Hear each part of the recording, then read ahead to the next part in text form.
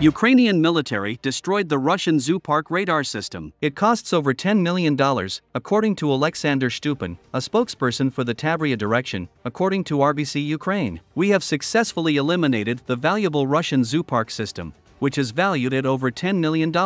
In the last 3 days, more than 10 occupiers surrendered as well, he said. According to the spokesperson, the enemy's total losses in a day amounted to 615 personnel, and 34 pieces of military equipment were also destroyed. This includes 6 tanks, 7 armored personnel carriers, 7 artillery systems, 9 UAVs, and 5 units of automotive and specialized equipment. He added, the main purpose of different modifications of the Zoopark system is reconnaissance of Ukrainian firing means and adjustment of fire. This radar station detects shells in the air and calculates the trajectory of their flight. This information can not only help find a firing position, but also the area where a projectile will most likely fall. This helps the occupiers not only detect the Ukrainian firing positions, but also adjust their artillery systems against the Ukrainian troops.